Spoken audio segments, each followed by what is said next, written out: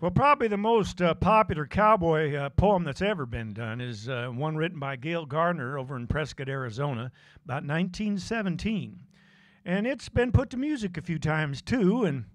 And I was lucky enough to hear and see Ramblin' Jack do it about 12 years ago.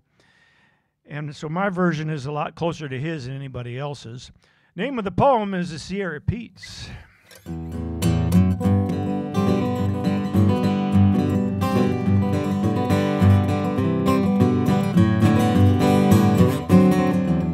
Up high in the Sierra Petes where the yeller pines grow tall, Sandy Bob and Buster Jig had a rodeo camp last fall. Oh, they're taking their horses and they're running irons and maybe a dog or two. Loud they'd brand all the long-eared calves that come in their view. And any old doggy that flapped long ears and didn't bush up by day got his long ears whittled and his old hat scorched in a most artistic way.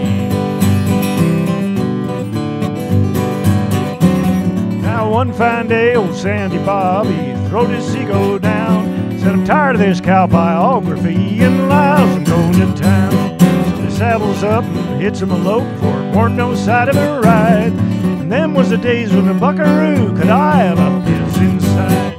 So the starts are in at the Kentucky bar at the head of Whiskey Row. Winds up down at the depot house some 40 drinks below.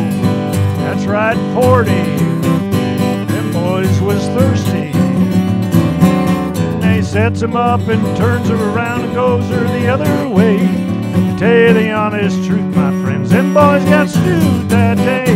Now they was riding back to camp and a packing a pretty good load. Well, who should they meet but the devil himself prancing down the road? Says he, you ornery cowboy skunks, you better hunt your holes, 'cause I've come up from hell's rim rock to gather in your souls.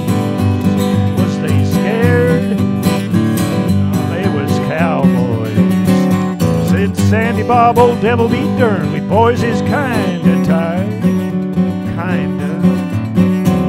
But you ain't gonna gather no cowboy souls without some kind of a fight. Sandy Bob punched a hole in his rope and he flung her straight and true. Lapped it onto the devil's horns and he taken his dallies too. Now Buster Jig was a reader man with his cut line coiled up neat. So he's shaking her out and built him a loop and he lashes the devil's hind feet. They stretched him out and they tailed him down while the irons was a-getting hot. Then they cropped and swallow-forked his ears and they branded him up alive. They pruned him up with a dehornet saw, tied knots in his tail for a joke. Funny. Then they ran off and left him there necked up like Jack O. So if you're ever up high in the Sierra Petes and you hear one hell of a wave,